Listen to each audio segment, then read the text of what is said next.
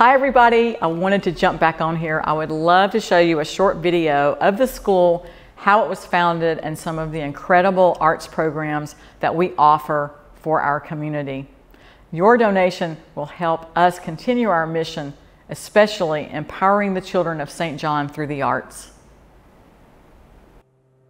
In 1970, a successful youth steel pan orchestra called Steel Unlimited was comprised of 28 St. Johnians. They were dubbed the pride and joy of St. John and performed at Shea Stadium, Lincoln Center, and Down Island, as well as recorded in Miami, Florida studios. With the late Rudy Wells as band director and the late Sis Frank manager, Steel Unlimited was a great success. And out of that success, St. John School of the Arts was established in 1980, extending arts offerings in dance, theater, visual arts, and more music programming with Sis as executive director. In 1990, Steel Unlimited 2 was established with tours to France, Denmark, New York, Germany, and Switzerland, and over 60 island performances per year. Today, St. John School of the Arts provides after-school, in-school, and summer programs for children. One of the most beloved programs in St. John is Broadway Comes to St. John, which started in 2011. Professional actors come to St. John and rehearse all of the fourth graders and produce an amazing and an original Broadway-like musical.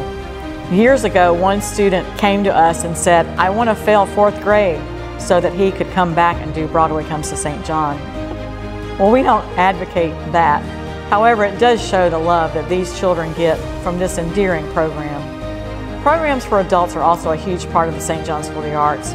We have had ballet, tap, painting, voice, piano, as well as other exercise classes within the school.